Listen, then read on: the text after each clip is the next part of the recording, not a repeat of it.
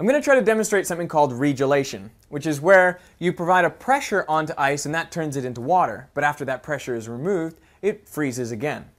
So in order to demonstrate this, I've taken apart the high E string from my guitar. I chose the E string because it's thinner than a G string, and that's important.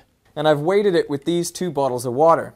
When I apply the string across the ice, we should see the wire start to cut through the ice and perform the regelation of the ice. Well, we'll see if it works because we are outside in Sydney and it's warmer than 0 degrees, obviously.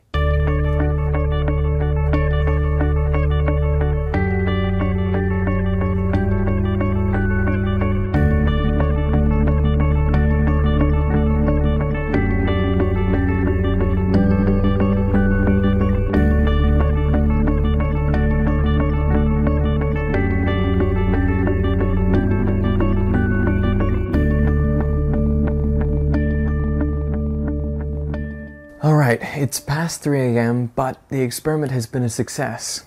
I passed this wire through this giant block of ice, and it's still a solid block. You can actually see the point where the wire went through here.